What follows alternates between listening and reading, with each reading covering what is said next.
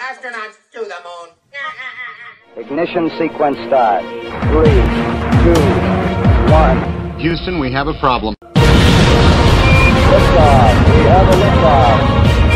We stopped you on the ground. You got a bunch of guys about to turn blue. What you're seeing here is a mirage. What's going on, everyone? It's Jaronism, back with another video for you today. If you're a person that's been researching the shape of the Earth, then you have undoubtedly come across a video, or 100, made by some snot-nosed sphere leader who goes on and on about the southern star trails, and how, of course, they prove we live on a ball zooming through space. Now, if you are simply married to your beliefs because someone told you, and you jump to quick conclusions and say that they only work on a ball, well, to me that's a religious position. When you claim to back science, and by that you mean that you make videos, call others stupid, while repeating things that you were taught in books, well, it doesn't get much more religious than that. Here's an example of somebody so smart, and I mean, he is so smart, he gets to call other people flat-tards because his intellect is so far beyond what any flat earther could ever even dream of. Here he is, schoolyard logic. But what about the southern hemisphere? What will observers in Australia, southern Africa, and southern South America see when they look south? Well, according to the Flat Earth, observers in these lands are going to be looking in completely different directions, and they're sat below a sky that rotates above them around a single point. How, though, can observers on a flat Earth looking south see the same thing when looking in different directions from a flat surface beneath a single spinning sky? They can't. It's geometrically impossible, and that's why flat-earthers have to avoid the topic like the plague. Oh, thank goodness for good old science, telling us what's geometrically impossible. And then I'll just show you how it works. So what's happening here is we're having 3 different people at 3 different southern continents, all looking in opposite directions, all south according to them, but they all see the same stars in their sky. And this, according to everyone, is impossible. And the reason that you don't want to get dogmatic and claim things are impossible, or that they only work on a globe, is because you never know. And sometimes you come across something. In this case, Curious Jay from YouTube showed me what he had bought, which was a dome-style, half-dome magnifying glass. I put some links down in the description if you wanted to take a look at some of them on Amazon. After you see what they're showing, I think you'll want to get one. They're fun to play with, and then I also put a couple links to some lasers. Mix those 2 things together, and it is fun, till Daddy took the T-Bird away. Let us continue. Now, let me point this out from the beginning, because I have to, otherwise people will go down crazy street. Before we get started, I gotta say something, because otherwise people will just assume it. I am not saying that these things are true. I'm not saying that there's a dome. I'm not saying that this is the way the universe works. I'm not saying this is how the southern stars work. I'm putting something out that's interesting that I found, hoping that people will run with it and kind of do their own testing, or will just recognize what we're seeing here in front of us.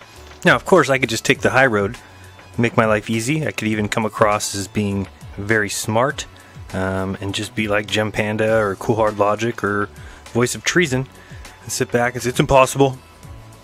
Okay? Somebody already figured out everything for us. Noah Posner died twice. Gravity, science, Coriolis. Morons.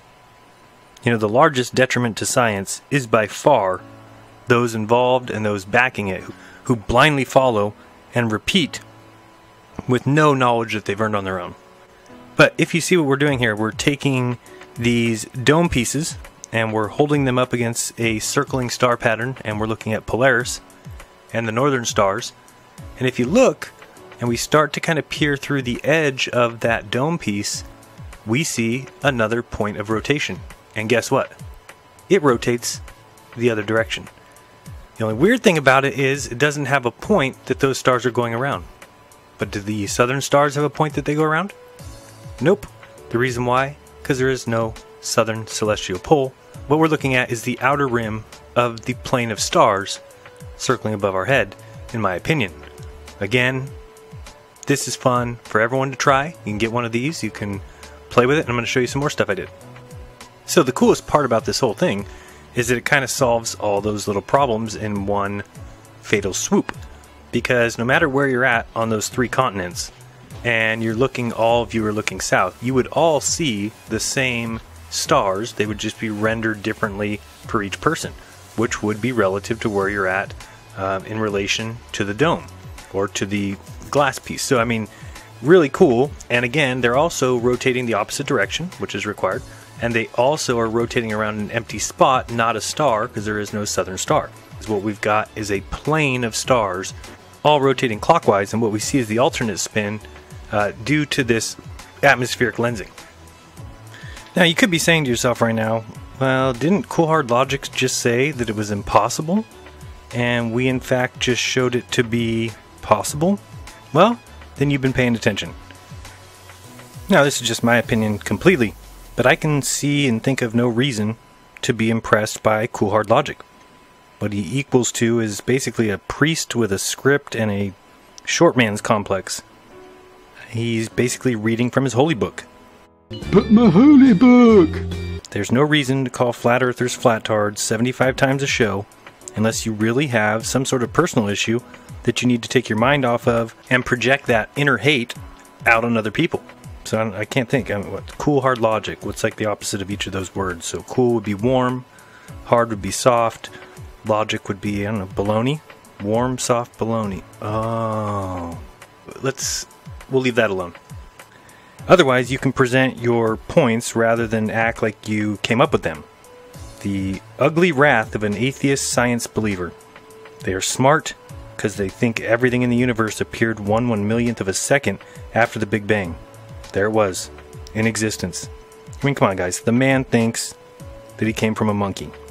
Okay? So he really only knows what Wikipedia tells him. So it's flattards this, idiocy that, geometrically illiterate, bullocks, codswallow, hornswoggle, dribble babble doo, and wallaby backer science. And now he thinks that he's got this cloak of immutability, but even he drops the ball sometimes. Let's take a look at Cool Hard Logic's understanding of his own model. The second is with the compass. If you take the straight line path between 2 distant points on a flat Earth, your compass bearing would drift over time even if you kept the aircraft in level flight. For instance, start flying west and keep the plane in straight flight, and on the flat Earth, your compass is going to drift south of that. Bollocks. So, while calling others flattards and geometrically illiterate and pretending to be very smart, he actually shows that he hasn't a clue on how his own balls work.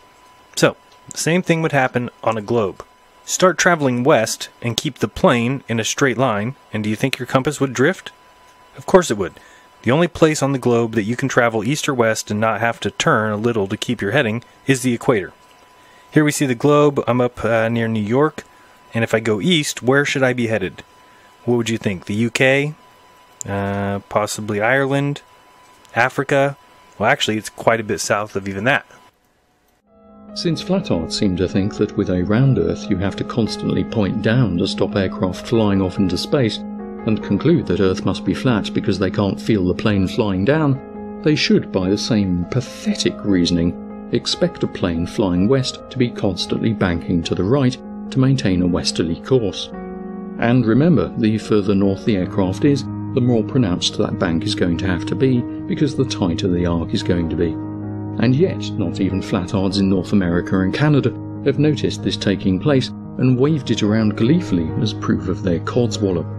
If flatards had passports and brains, they would have noticed that none of these effects happen, and never will, because this is bollocks. So none of those effects happen or ever will, even though they happen every single day, and you call other people geometrically challenged. Here I'm actually kind of confused at what your point was, because clearly those things do happen. I'm not sure if you thought at the Arctic Circle that just by heading east or west that you would be able to stay in that exact straight line and come back where you started. Doesn't seem like you know the globe very well. If you want to remain straight, you need to be using a rum line. However, you're piping off here thinking that you're very cool and very smart, and in fact, you don't really have a clue on this one. This nonsense about planes and how you think that they're all bullocks and calling us pathetic while saying that no planes make turns on the globe. It's pretty funny. If it was a simple mistake, well, oh well, we all make them. but you're calling people flattards and brainless and geometrically illiterate. You're calling people buffoons and idiots throughout the entire videos. I think it's kind of funny. And if you're ever wondering why I don't watch your videos, well, now you know. And so it goes. Cool hard shit the bed. Made a few mistakes. Many people don't realize that the compass on the globe versus the flat earth are nearly the same. Here you can see north marked, and then there's 3 compasses near north.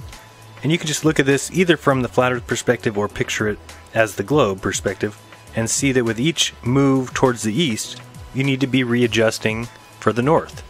So you would move a little bit to the right and kind of swing your body from 12 o'clock to 11 o'clock. And so I don't know about where you're from, but where I'm from, that readjust is called turning. Alright, so now we move on to Voice of Treason and his little tidbit on the southern stars. Let's have a listen, shall we? On the flat Earth model, the north is the center, and the south is a ring around it. The stars would have to be arranged in a dome shape over the flat Earth. In this model, it makes no sense that people in the north cannot see the southern stars, and vice versa. Hi, my name is Voice of Reason, and I'm about to talk to you all like a chimpanzee. Hope you enjoy it, 'cause I trust men, and you should join me. I feel far better if others choose to hand their faculties to men as well as me. They know more than me. I'm deathly afraid that some people are actually using their own minds. It actually frightens me, and my atheism. I will now tell you, word for word, the nonsense that we are taught about science. You can trust me. You can trust science. They have never lied. And it is particularly absurd that people in the outer ring can all see the same southern stars, but not the northern stars at all. There should be nothing blocking their view of all the northern stars. And in case I didn't mention it yet, I like to build straw men for a living. Notice how I said the stars would have to be arranged in a dome shape on flat Earth.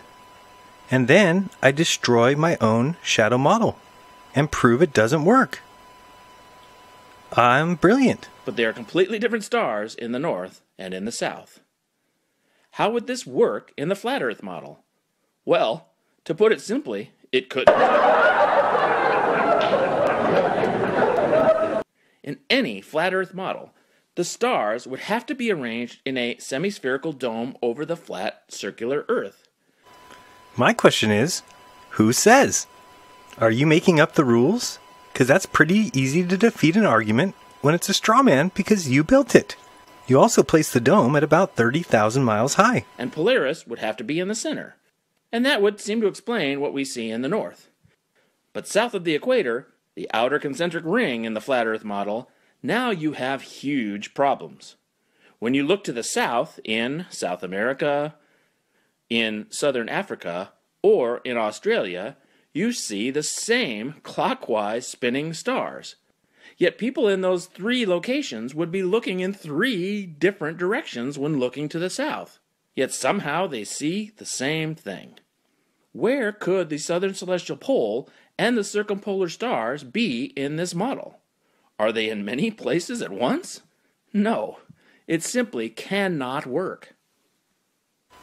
I'm not quite sure if you know that I bet every single one of us in your audience is older than 3 years old.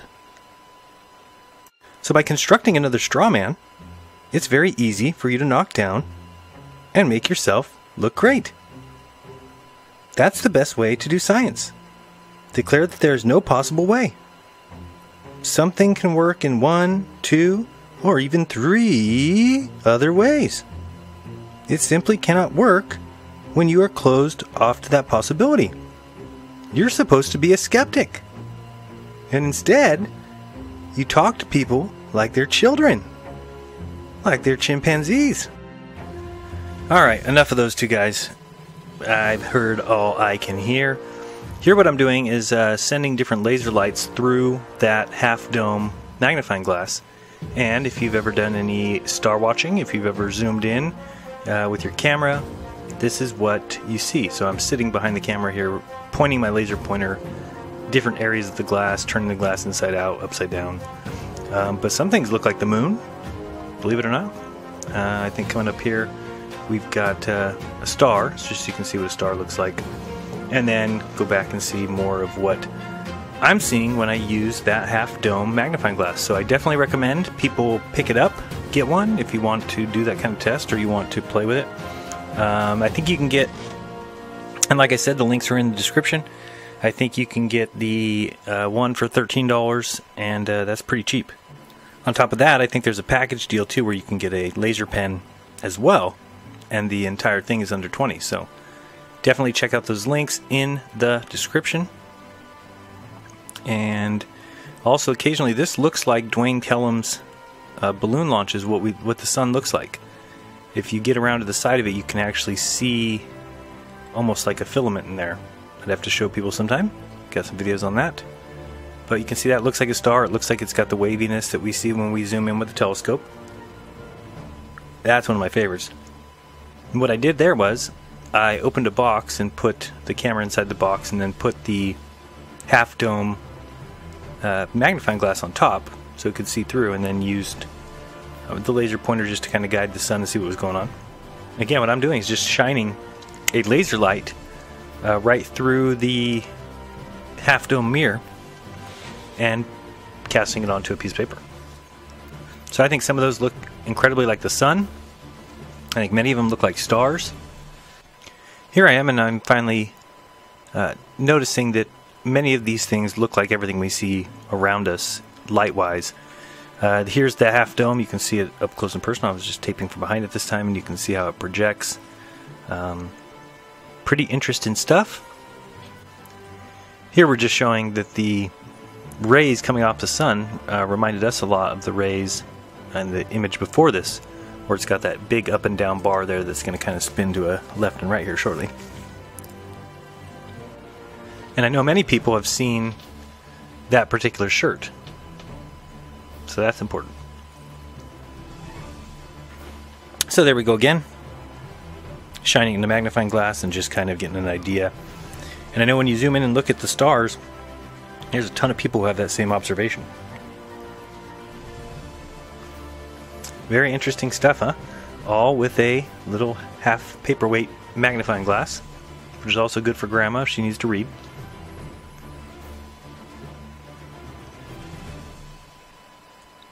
And so that's it, a fun new toy.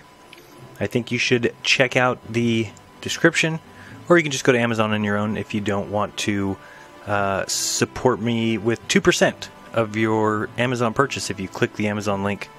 Any of the links I put up in the description that have Amazon products. Alright, so I hope you enjoyed the video. I'm happy because even if this isn't exactly how the southern stars work, I hope it shows globers that things they were so sure of might not be as sure as everyone thought. So with one piece of glass, the southern stars have basically been opened to a whole new method of exploring and testing. But we fixed it all with just that one piece of glass. There's no southern star because there is no southern star. There's no southern pole star. They circle due to the atmosphere, and people on 3 separate continents can all see the same exact stars. Something I'm not sure if yesterday or the day before very many people knew.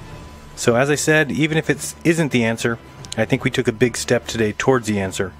And to cool hard logic, I wish I could say that I have any respect for you, but I don't. Listening to your videos absolutely infuriates me. Flat Earthers are some of the best people I've ever met in my life.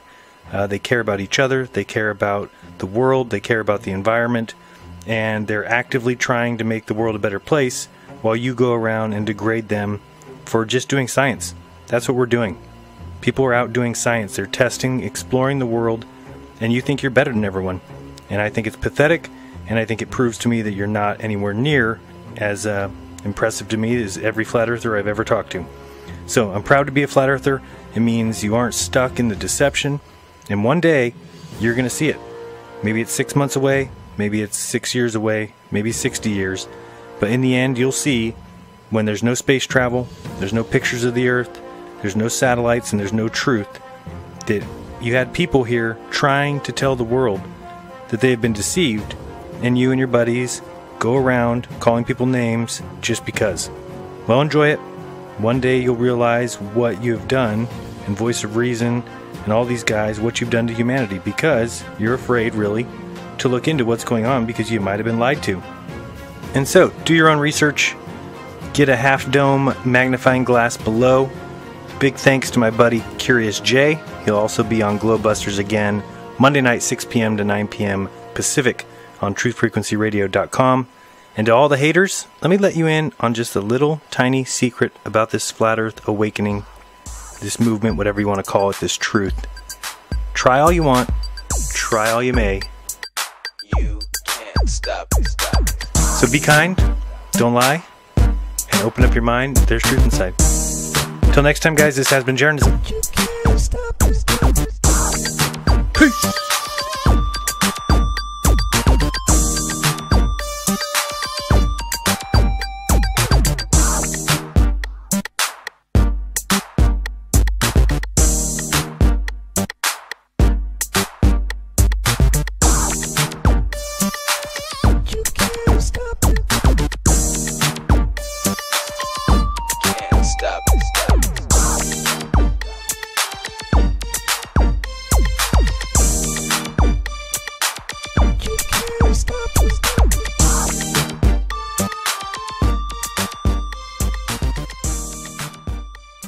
And the reason that you don't want to get dogmatic and claim things are impossible, or that they only work on a globe, is because you never know. And sometimes you come across something. In this case, Curious J from YouTube showed me what he had bought, which was a dome-style, half-dome magnifying glass. I put some links down in the description if you wanted to take a look at some of them on Amazon. After you see what they're showing, I think you'll want to get one. They're fun to play with, and then I also put a couple links to some lasers. Mix those two things together, and it is fun, till Daddy took the T-Bird away. Let us continue. Now, let me point this out from the beginning, because you jump to quick conclusions and say that they only work on a ball. Well, to me, that's a religious position. When you claim to back science, and by that you mean that you make videos, call others stupid, while repeating things that you were taught in books, well, it doesn't get much more religious than that. Here's an example of somebody so smart, and I mean, he is so smart, he gets to call other people flat-tards, because his intellect is so far beyond what any flat earther could ever even dream of. Here he is, schoolyard logic. But what about the southern hemisphere? What will observers in Australia, southern Africa, and southern South America see when they look south?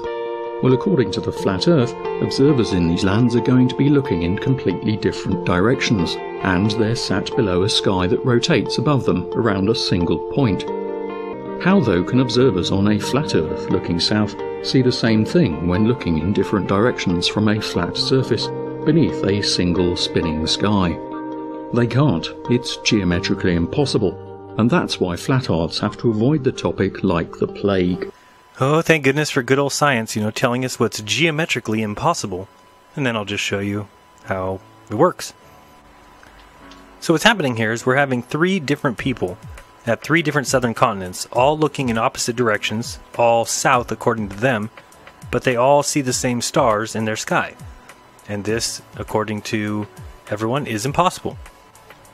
Astronauts to the moon. Ignition sequence start. 3, 2, 1. Houston, we have a problem. Liftoff. We have a liftoff. We copy you on the ground. You got a bunch of guys about to turn blue. What you're seeing here is a mirage. What's going on, everyone? It's Jeranism, back with another video for you today. If you're a person that's been researching the shape of the Earth, then you have undoubtedly come across a video, or 100, made by some snot-nosed sphere leader who goes on and on about the southern star trails, and how, of course, they prove we live on a ball zooming through space. Now, if you are simply married to your beliefs because someone told you I have to, otherwise people will go down crazy street, before we get started, I gotta say something because otherwise people will just assume it. I am not saying that these things are true. I'm not saying that there's a dome. I'm not saying that this is the way the universe works. I'm not saying this is how the southern stars work. I am putting something out that's interesting that I found, hoping that people will run with it and kind of do their own testing, or will just recognize what we're seeing here in front of us. Now, of course, I could just take the high road, make my life easy. I could even come across as being very smart and just be like Gem Panda or Cool Hard Logic or Voice of Treason and sit back and say, it's impossible. Okay? Somebody already figured out everything for us. Noah Posner died twice. Gravity, science,